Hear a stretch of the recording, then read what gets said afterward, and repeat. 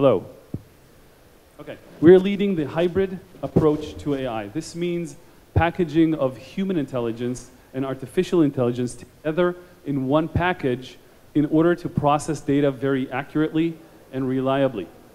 The idea is that every time the AI system fails, where the confidence levels of the algorithms are not enough, a human kicks in, takes over the tasks, and complete it. That's the idea of the hybrid AI. So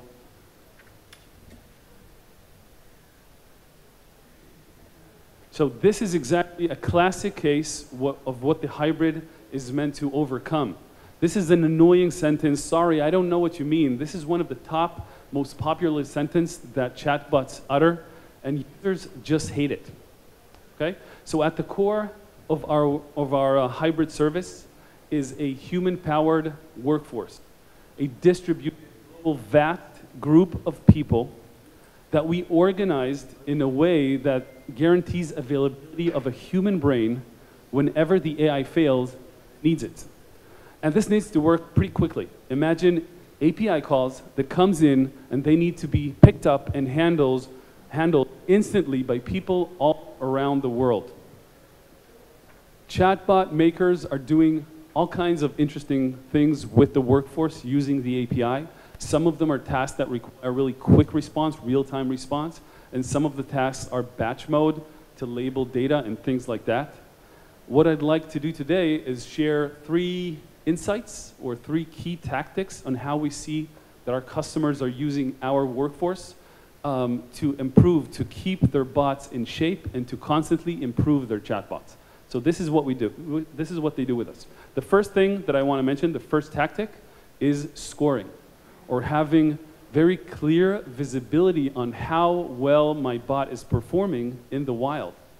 Usually what we see is that teams, ML teams, invest a lot of time in labeling data for training and for testing, and practically that's going to be the last time that any component in the system will be measured for precision. From that moment on, when they launch the product, usually teams rely on feedback coming back from users. Are users flagging content? Are users flagging content? Are users complaining? Is the analytics showing that users are churning? So that's a very blurry way of seeing what's going on. That's not something that's going to let you improve.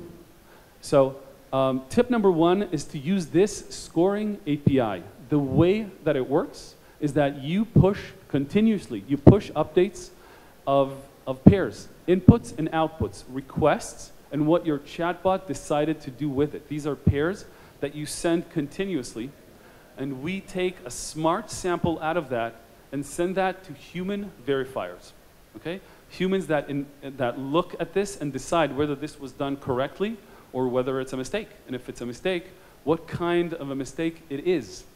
And when we get enough updates, enough scoring, the lights come on, and what you get is a scoring dashboard that shows you exactly in a very live and updated manner.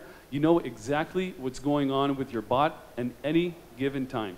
Measuring performance is very hard. It requires humans. If we had some kind of an algorithm or a trick where we can know if our bot is off and misbehaving, we would probably avoid it in the first place. So it requires human, and this is an easy way on how exactly what's happening with our bot in the wild. Tip number 2. Expanding the jargon. I think these guys also mentioned something similar that you need to do. One of the tasks that you need to do when you're building a chatbot is to expand the jargon. Get all the variations of the requests that you want your chatbot to handle. So I want to buy flowers, or do you sell flowers? Or I forgot to buy my wife a gift. What can I get her? These are all different ways of saying the same thing, and you want to expand the jargon. Initially, that's not really a big deal. It's pretty easy to do. But when you want your chatbot to be smart and rich in the requests that it's able to handle, you want to have as many options to cover all the options and to cover it from as many different people as you can. Cover it in all the ways that people say those things. So I can show you a tool now that cannot make this any simpler.